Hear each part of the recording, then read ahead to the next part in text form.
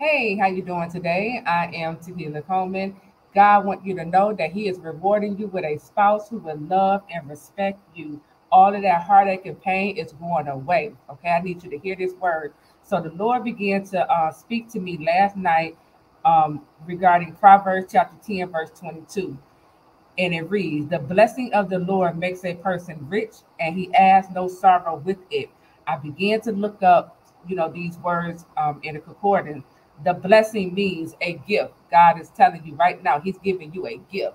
Okay, for all the time you had to suffer. He said, I'm rewarding you with His best. I need you to type that in the comment section. God is rewarding me with His best. Okay, I looked up the word sorrow.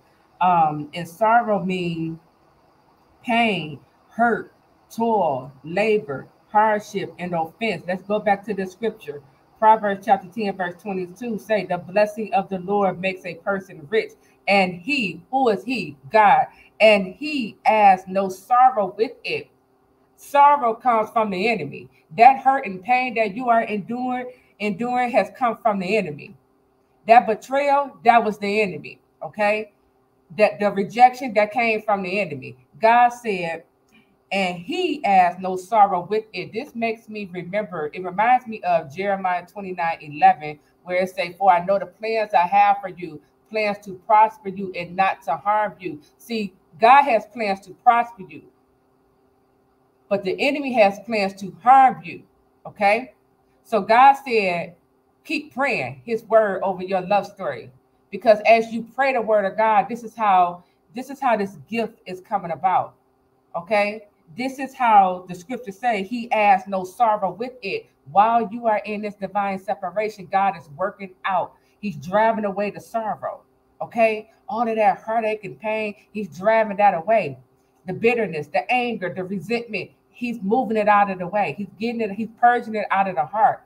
This is what God is doing during divine separation.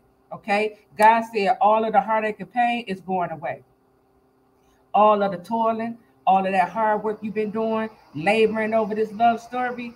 Okay, God said, as you continue to speak His word over this love story, over your life, over your spouse's life, you are going to see. You're going to see the very thing that you've been speaking over your love story come to life. It's going to be raised back to life. Okay, this is how this gift is coming about. God said all of the hate that has been directed towards you, the anger, the dislike, okay, whatever you've been enduring, He said it's going away. God said it's all going away. It has to line up with the scripture. God's word cannot return back to Him void. It must go out and accomplish the purpose for which you sent it. So if you sending out Proverbs chapter 10, verse 22, the blessing of the Lord makes a person rich and He adds no sorrow with it. The promise cannot come back with sorrow. The promise has to come back with love and respect. The promise has to come back treating you right. The promise has to come back adoring you, being nice and kind towards you. Do you understand this? God said you will no longer have to beg for your spouse's attention. He said all of that neglect is going away. Okay, He wants you to get excited. He said your wants and needs will be met. Don't worry. God said He's doing the unthinkable. He's doing the unimaginable. He's doing the unspeakable. You won't be able to comprehend how this thing came about.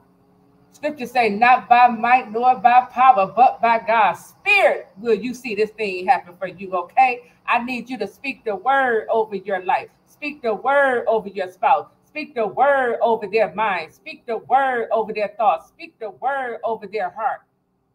Speak God's word. This is how this thing is going to come about. But God is restoring your love story like it never happened. He's restoring you like the heartbreak, the rejection never happened. Okay, get excited. But God said He's rewarding you for all the time that you've been suffering and sacrificing. God, He said, I see it. He said, all of this, your wait hasn't been in vain. He's rewarding you and He's giving you His best. He's rewarding you with a spouse who will come back and love and respect you. Your spouse is going to adore you. Your spouse is going to love you. Your spouse is going to meet your affection need. Your spouse is going to give you the attention you desire. Your spouse is going to protect you. Your spouse is going to provide for you. Your spouse is going to support you. Your spouse is going to respect you. Your spouse is going to, you know, build you up and give you those words of affirmation, the support, you know, the appreciation that you've been looking for. Your spouse is coming back better than before. I need y'all to get excited. God said He's rewarding you with a spouse who will love and respect you. That is it. I am Taquila Coleman. I'll talk to you real soon. Take care.